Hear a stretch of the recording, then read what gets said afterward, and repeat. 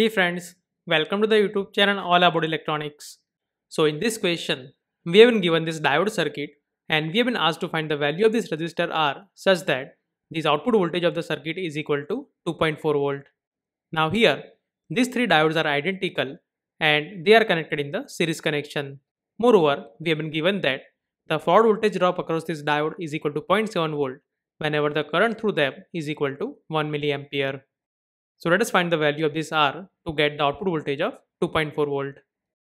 Now to solve this question, you should be aware about the VI characteristic of the diode and you should know that this forward voltage drop across the diode is a function of the current. That means as the current through the diode increases, then this voltage drop across the diode will also increase.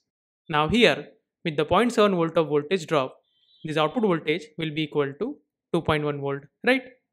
But here we have been given that the required output voltage is equal to 2.4 volt, and to get that, this forward voltage drop across the diode should be equal to 0.8 volt.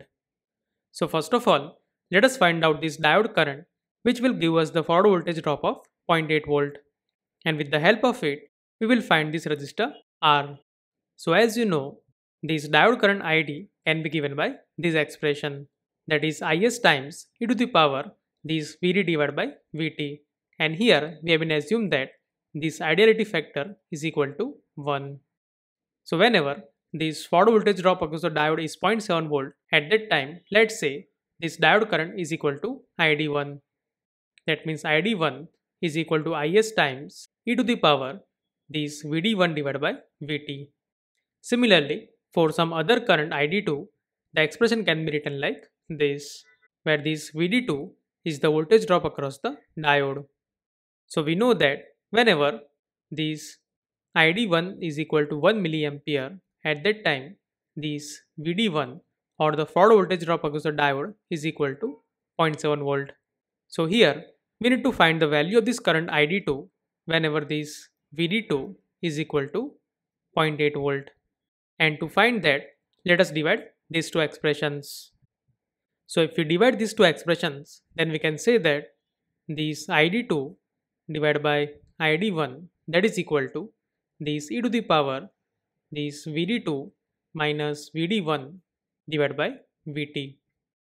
Or we can say that this Id2 is equal to this Id1 times this e to the power this Vd2 minus Vd1 divided by Vt. So here we already know the value of this Id1, Vd1 and the Vd2. That means here this Id1 is 1 milliampere while this Vd1 is equal to 0.7 volt. Likewise, this required value of Vd2 is equal to 0.8 volt. And at the room temperature, the value of Vt is already known. So at the room temperature, the value of thermal voltage is around 25 millivolt. But some of you might have taken the value of Vt as 26 millivolt, and with that value, the value of Id2 will be slightly different. But here I am considering the value of Vt as 25 millivolt. So with that value of Vt, let us find the value of Id2.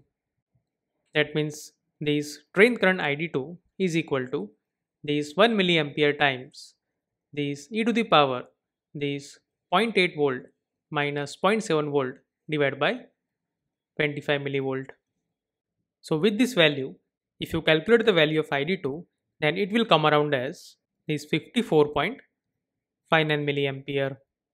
That means we can say that whenever the current through the diode is equal to this 54.59 milliampere, at that time the drop across the diode is equal to 0.8 volt, and hence at that time this output voltage Vout will be equal to 2.4 volt.